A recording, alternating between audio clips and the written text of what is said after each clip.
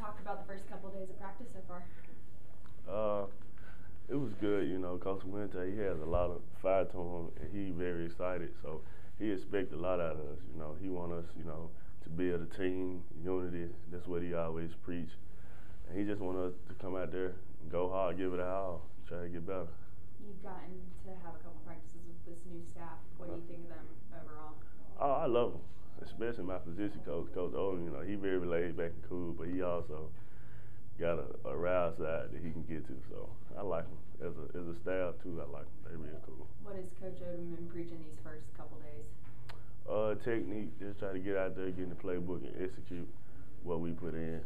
So pretty much just whatever they put in, go out there, try to have no mental bust or no mental errors, and just execute, go 100%.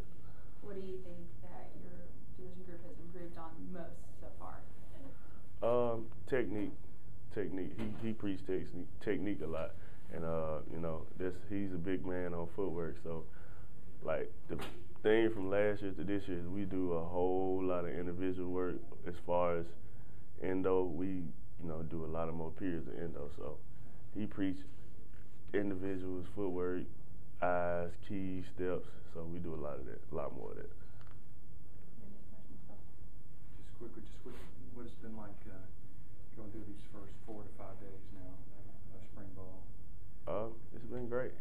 Like I say, it's been real good. We, coming out there under a new coach, we've been going hard, tough, trying to come out there and get better every day. And it's been, as far as talk a little bit about the toughest thing to get used to. It's been the pace, or is it the pace. I would say the pace of the practice is much faster.